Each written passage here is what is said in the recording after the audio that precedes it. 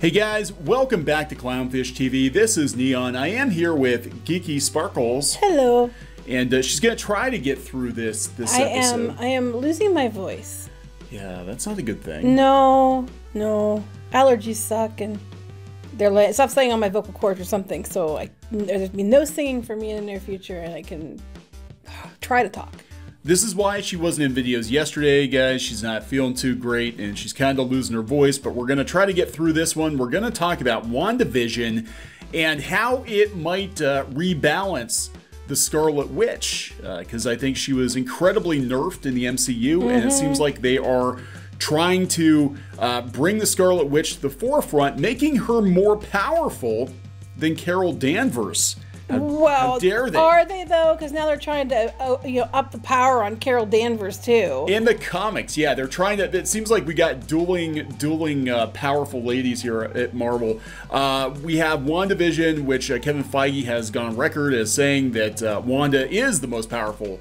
Well, a lot of people will tell you that Wanda is the most powerful. Oh yeah, yeah. And then Marvel Comics turns around and gives her like everybody else's powers to make sure you know Carol's the best. Well, I think I'm hearing now that Wanda's going to be in Spider-Man 3. Yeah, okay, so the rumor with Spider-Man 3 is it's going to tie into, obviously, the multiverse. There have been a lot of talks about, old Spider-Men coming back and villains coming back, Daredevil in it, and it would make sense if Wanda's in it. If it was the Netflix Daredevil, I'd be more than happy to see that. Well, that's the rumor. Yes. We don't know what's going to happen, but we're going to... I may not like that a lot. We're going to talk about WandaVision. We haven't really talked about it too much on this channel. Got some opinions about the show. Yeah, we'll talk about all this stuff. Before we get into it, please subscribe for more pop culture news, views, and rants. Guys, we're over 174,000. Almost at 175, which is like a kind of a milestone, I guess. Hit 200. Yeah. So what kind of kicked this off? Well, one, everybody's talking about WandaVision. Yeah. We were actually kind of late to the party. We didn't watch it right away. No. Mostly because we were just kind of bored with Disney Plus. And yeah. It was kind of like, because I was excited about this show like a year ago. And then I just kind of it was one of those things where it's like you hear about it for so long that you're just kind of done by the time it comes out. And so it took us a little while to watch it. The first couple episodes, I'm gonna tell you the truth. I was like, okay, this is kind of funny, but it's also kind of boring, and I don't know where it's going. Yeah, basically how we watched it was we watched 1 and 2, and then we waited a couple weeks and watched 3 and 4. Yeah. So we watched 1 and 2, and I'm with you. 1 and 2, a lot of people are arguing, oh no, I love the slow pacing of it. And that's okay. You're allowed to like that. That's cool. Understand it. I think they were going too much for the gag of, look, it's retro TV. And they inserted some stuff in there, but it was really slow. Yeah, it was. I mean, I was excited about this show at first because I do love Scarlet Witch and Vision from the Avengers comics. I read them as a kid. Actually, my first introduction to the Avengers was, I think, through the Vision Quest storyline, which this seems like they're kind of riffing on that a little bit here. But I started reading Avengers and West Coast Avengers after that because I love that storyline so much. And it was a big crossover event. They had different comics. Oh, imagine that crossover event. Like that never happens. But it was one that worked because really I'd read some Avengers and Captain America with Secret Wars. Secret Wars is actually kind of what got me into the Marvel comics anyway because of the action figures. And then from there I went into just reading Spider-Man and X-Men, and then I kind of got branched out a little bit. Back in the day you could buy all the comics. It wouldn't break the bank. And now it does. But the one thing that always bothered me about the MCU and what kind of got me thinking about this was Rob Liefeld, former, well, I guess he's going to be working on Marvel again, but, a pretty well-known Marvel Comics artist, saying that Wanda in the comics has always been the most powerful MCU character, which is true. And I was incredibly disappointed when they brought her to the MCU, and she basically was just a girl that could shoot red electrical bolts. Well, that, and she could change your mind, you put memories, control your mind or whatever. But that's about all. They really didn't use her like they should have. No, and same with Quicksilver. They offed him in Ultron. Now there are rumors that he's coming back or whatever. But frankly, as far as Quicksilver's concerned, X-Men did it better. That is true. They did it way better. And that whole thing was complicated because I guess there were some ownership issues where since Quicksilver was an Avenger and he was also in the X-Men, that like Disney and Fox had joint ownership, and now that they own the whole shebang, they can do with them whatever they want to do. Maybe they'll just bring him back. Who knows? Anyway, Wanda, it looks like they're trying to redeem her a little bit. Well, you kind of got the idea in the Infinity Gauntlet. She had more power because they were using her to she could destroy the stone. Yeah, with Vision. Yeah. So you kind of started to see it, but you know. Yeah, she really was underused. Vision and Scarlet Witch, they just kind of shoehorned them. They really were underused. And they were major members of the Avengers, huge characters in their own right. They had their own spin-off comics and everything, and they were just very much like C-list characters in the Avengers movies. Now, I get you can't spotlight everybody. Right. But it was good to see that they were going to do something with them, given how important they are to the Marvel Comics universe. Well, before we go any further, we probably should mention there's probably spoilers, because when we talk about some stuff, I'm sure it's going to hit spoiler territory. Yeah, you just spoiled a 4 or 5 year old Avengers movie for people. No. I mean, like, about the WandaVision, yeah. So, like, you kind of do get, so just telling you spoilers now, just, okay. So with WandaVision, you kind of do get to see them together more, but it's done in a way that it's not really them together. It's them in TV shows, which isn't the same thing. And then you have Dead Vision show up. Spoiler! Yeah, which You warned them. I did. Them. Yeah. In episode 4. So I'm just like, so that if you didn't already figure it out that it was probably, Wanda or someone controlling Wanda, then I don't know what to tell you. Yeah, so there's going to be a lot of talk about this, because I saw on the Mary Sue and Sci-Fi actually did a story on this like 2 years ago, talking about how Scarlet Witch is one of the most, mentally fragile characters in the MCU because of her immense power. And the ability to warp reality. Right, and the fact that, she suffered some major... Oh, yeah. Things that would break a normal person. Right. But but on top of having powers, what happens? Well, okay, so if they're going to go the Vision Quest route, the kids aren't real and they disappear. But apparently Marvel brought them back at some point as members of the Young Avengers. So they were real after all, and they had Avengers disassembled, and this whole thing it's a mess. So don't get too attached to the kids is what Well, I think everybody's figuring that out. Obviously, it's in her head. Right, You already kind of established that when she's like, no, and stuff gets reset. So you kind of already figuring she's behind it. But, yeah. So they're all talking about mental health issues and stuff. I don't think that WandaVision does a disservice to mental health issues. No. At all. Not yet, anyway. I just think that they're basically I think everybody's kind of figuring that because of what's going on with her, that she might be, she can't take it, and she's trying to make her own reality. Yeah, I mean, this is in the comics, guys. This has been the center of several major storylines in the comics, that Wanda's got immense power, but she has a hard time coping with reality. Well, they're afraid, Mary Sue, that they're going to make her the bad guy. I don't think they are. I think that they're going to make it, if somebody isn't controlling her, which they're kind of alluding that there might be because of some of the commercials and stuff they have in there. Yeah, so, the Hydra commercials. So either she's being controlled by that, or if there is no bad guy and it's just her, I don't think that makes her a villain. I mean, yeah, she's holding a bunch of people hostage apparently, and, making them do her bidding, but, I don't think it's done from a place of... Malice.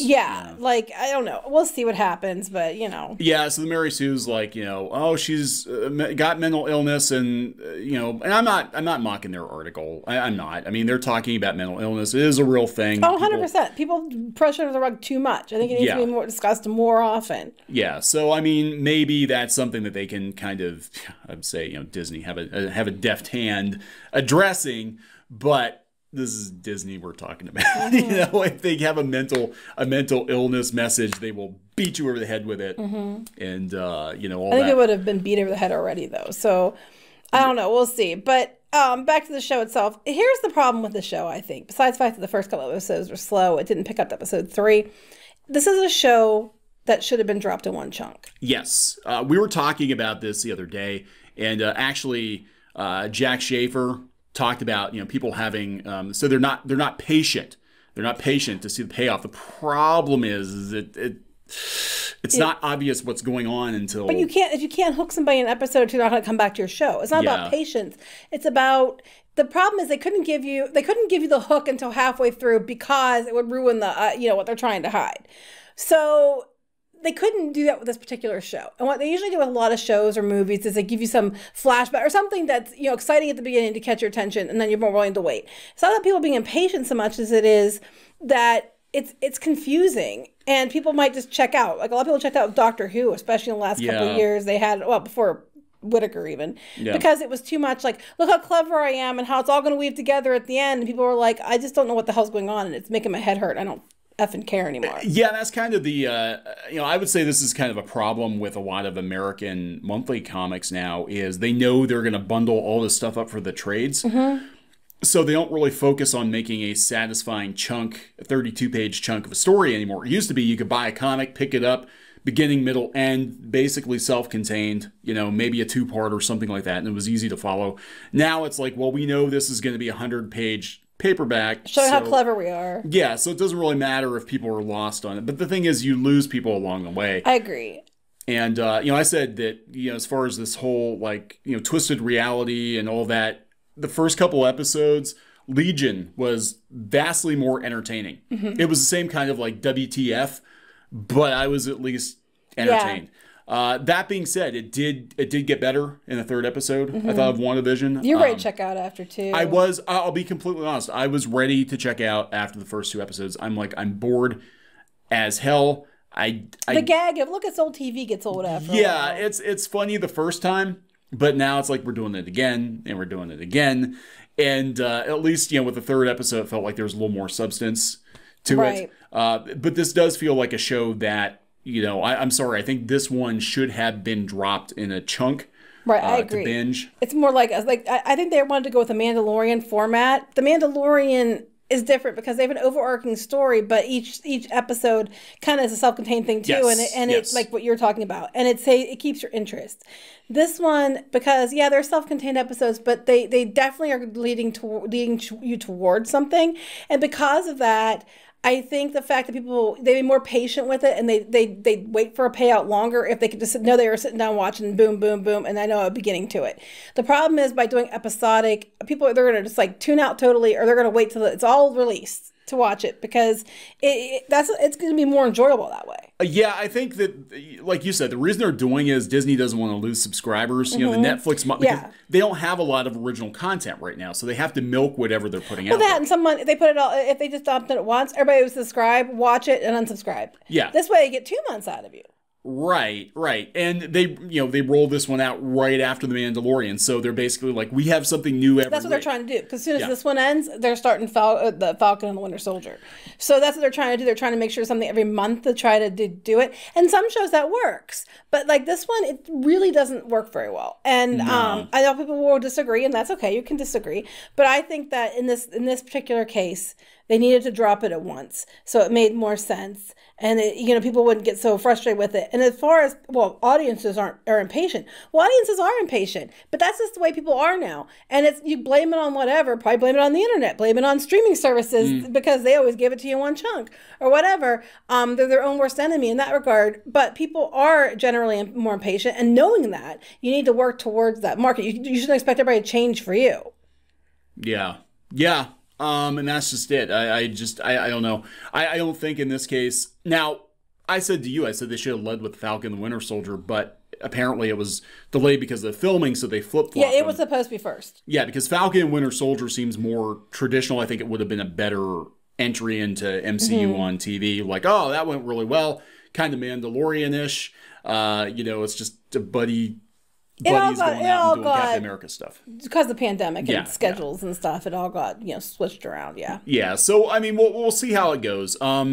It's so weird, though. Like, the opinions on this show are so polarized. It's crazy. You actually put up a fairly positive-ish review. You said it wasn't until 3 and 4 that I was like, okay, this is getting boring. I think 4 was really cool, too, because one thing I found interesting was it's Monica Rambeau, and she showed up at the hospital. She was apparently snapped. Yeah. And it was really interesting to see how chaotic it was. All these people were reappearing. Yeah. And you're trying to get any answers, but there's people that you're talking to, they're like, I don't know what's going on. I just reappeared too. And then you don't know what happened because to you, it was just like 20 minutes, as she said, but to everybody else, it was several years later. And it was a very interesting thing. We also got to see Sword. Yeah. So we didn't, the thing about, people coming back, we didn't see that in Endgame. We just kind of like they were you getting knew they phone were coming calls back. and- Yeah. But like, how chaotic would it be to be like all of a sudden these people are just appearing wherever they vanished from? And it's like, what the hell is going on? Yeah, so it's that was interesting. I thought that they should have done more with that. I think they probably wanted to in the movie, didn't have time, so they put it in the show. That was cool. And then we had Shield before, now we have Sword, and they're here. Yeah, now I like I'm gonna be honest, I like the girl playing Monica Rambeau. I do too. I think she can pull it off. Geraldine/Monica Rambeau. Geraldine/Monica Rambeau. Now we've said before multiple times we're gonna get into the Captain Marvel bit here in a minute, but when I was growing up reading the Avengers, Captain Marvel, Monica Rambeau was actually the leader back then when I first started reading Marvel Comics. And this was the 1980s, and we had, at one point, we had black women leading both the X-Men and the Avengers. No, that can't be true because they only invented diversity a few years ago. Also, all the people who wanted Monica Rambeau, I love how everybody was, they're just racist and sexist against people, and they're really sexist against Brie Larson and Captain Marvel. But then when you look at it, a lot of people are like, why are we getting Captain Marvel? Why are we getting Carol Danvers? Why aren't we getting Monica Rambeau? So they were yelling about racism the whole time. Fans were asking for Monica Rambeau. Yeah, I know. It's amazing how they twist that, but yeah, I just want to talk real quick about the pushback. If you don't like the show, we're already getting people that are like, if you don't like the show, we freaking hate you. Well, there was a debate too, like on the one board that if you like it, they're mad at you too. Yeah, I mean, this is look, at least from Disney's point of view, it elicits a strong emotional reaction from people one way or the other. WDW Pro put up a review. We actually had two. His review went up first. Then when we got around to watching it, you put a review up. Yeah, I think his is coming more from somebody who like follows it more in depth. Yeah. And mine's coming from the general person who just probably just watching it without like a whole bunch of the backstory. Right, but he got so much hatred for not liking the show. Yeah, it just again, was like, what? You are allowed to like it. You are allowed to not like it. Welcome to, 2021. Yeah, no, that's not true. If you hate it, you have to be kicked off of social media. That's right. But anyway, it was interesting to see them bring in some other, kind of C and D list characters from the MCU, get another shot at it. But going back to Captain Marvel, because that was the other part of the video. So we've got them course correcting on Scarlet Witch. She is probably going to be as powerful as she was in the comics, thankfully, because she was completely wasted. And now, not to be outdone, Marvel Comics is like, oh, wait, they're going to make Wanda the most powerful? No, we got to plus Carol. Plus Ultra? Plus Ultra. Carol has to go plus Ultra. So this is weird. You said that she's getting basically Thor's powers.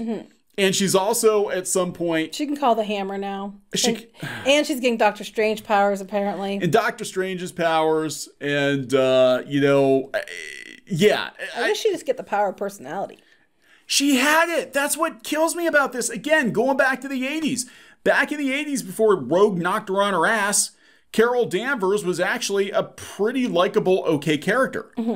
She was okay. She was like the most okay-ish character. She wasn't like a huge standout or anything. But, Ms. Marvel, when it was Carol Danvers, she was all right. And, people didn't hate on her or whatever. It wasn't until they brought her back and made her the Ultra Mary Sue and forced you to like her, even when her book got canceled repeatedly. And she kept looking more and more and more like a dude, as time went on, which is so interesting. Oh my God, the one she looked like Jay yes, Clerks. she did. I was like, what is going on here? Now it seems like they're kind of going back to, Hot Carol again, I guess. I don't know.